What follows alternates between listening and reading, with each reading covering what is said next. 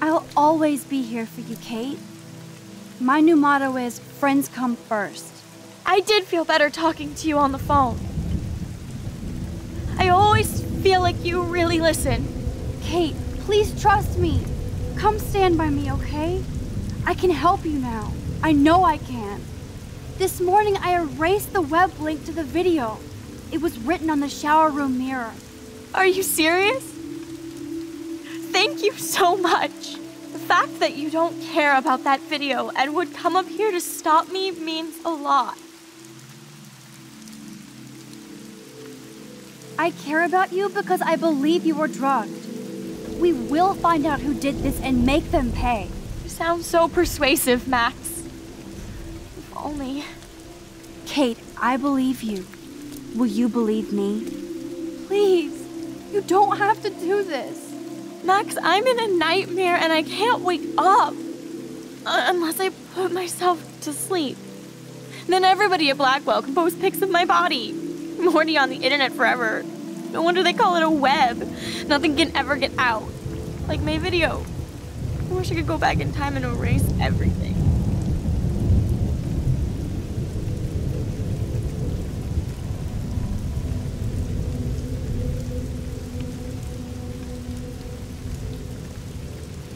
Nobody cares, Kate.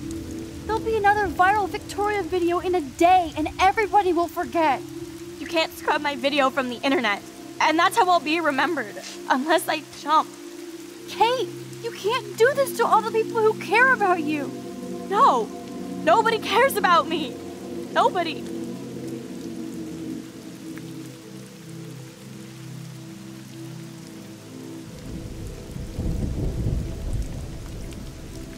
I saw that cute photo of you with your sisters in your room this morning. I can see how much your little sister loves you by her smile. That's Lynn. She's only 10. She does have the best smile ever. I would hate to see her sad. Then make Lynn happy and step towards me. If she was here, you would know what to do. This isn't the end, Kate. There's no way God doesn't have big plans for you here. Nice try, Max. But God put me on this route.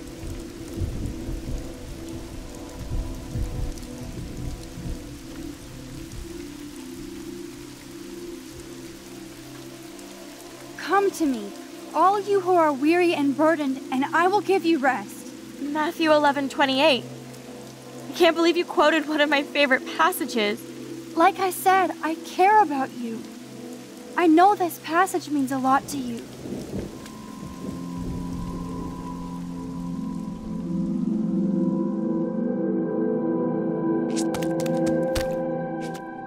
I'm sorry. Sorry. What are you talking about? You saved me from talking in class.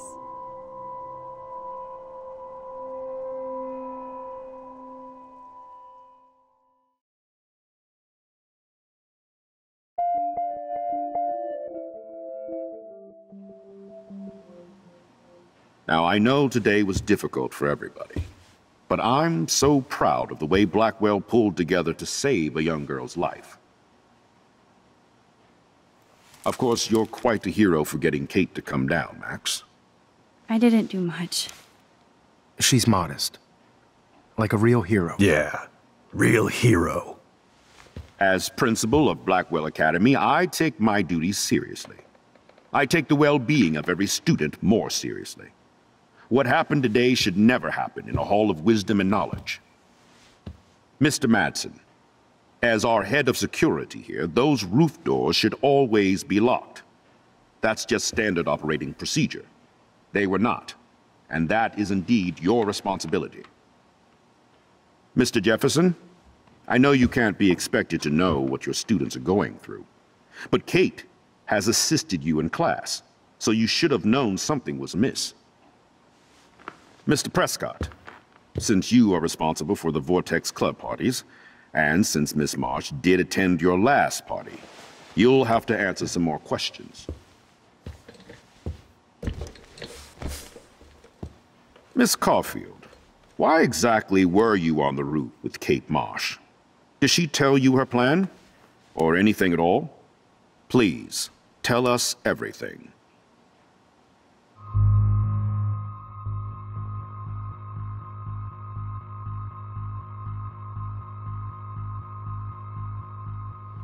I saw Mr. Jefferson talking to Kate right before our class. Then she ran off crying. Mark, I do know that Miss Marsh has assisted you on class events. Kate, Miss Marsh has been very withdrawn lately. I assume this awful video was the cause. I hated seeing the students laugh at her. She told me Max was the only one who believed her, would take her calls and actually listen to her.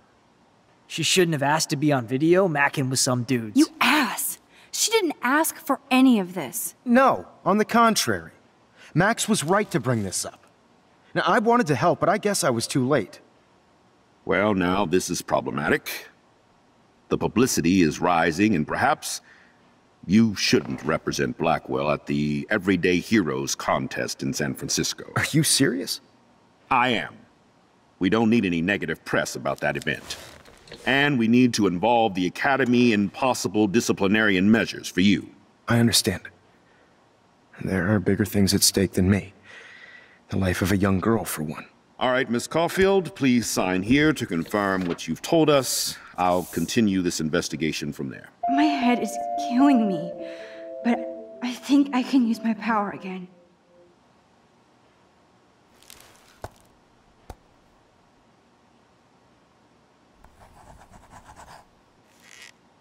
Well, I think we know less now than when we started.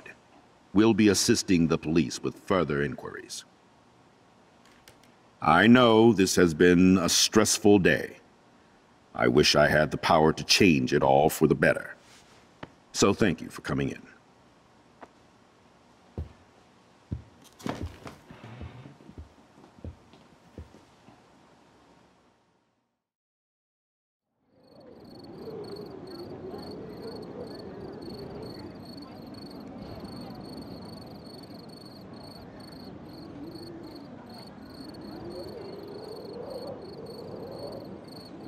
I couldn't even believe it was happening. It was literally slow motion as I grabbed her hand. And then I could feel her grabbing mine. Max, that was the greatest thing I've ever seen. Ever! You reached out, she reached out, hugs, tears, applause. Like a superhero. Not quite. Look at me. I'm a mess. You're glowing. Seriously, a human halo. I'm pretty sure you earned your wings today. I'm still worried about Kate. She did try to kill herself. All over a video. Viral is the right word. Like a disease. So you watched it? Just 1.5 times. Warren, I don't mean to sound weird, but there's something ominous going on at Blackwell. Today proves that. And I'm working on proof that Kate Marsh is connected to Rachel Amber. Somehow.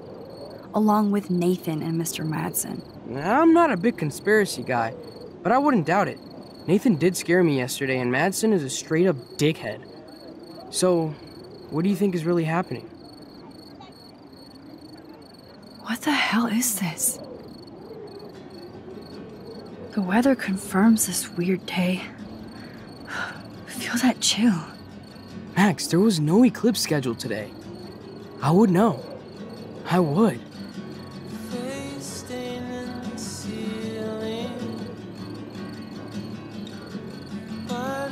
I believe you, Warren.